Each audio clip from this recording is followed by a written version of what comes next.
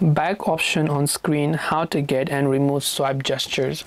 Now you know that with the new Android, maybe since 13 or since many years ago, Android actually completely removed the navigation gesture, and basically they added a swipe gesture which you can swipe from the left and right to come back, and you can swipe from the middle of the page to come to the home screen.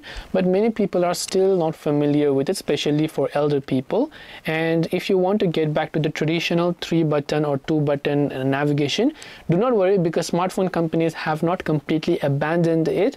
You will still be able to find them if you go inside settings. So you can simply open settings. You can scroll down depending upon which phone you're using. In the case of my Samsung phone, I will, let's say, to go to general management.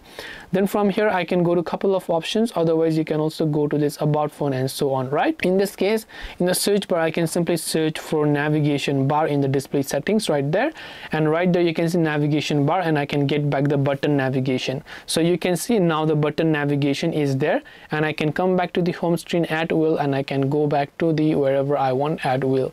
So smartphone companies have not completely abandoned it. You just have to look for it in the settings application. But I actually still prefer the swipe gesture because it's much more comfortable, but it's up to you.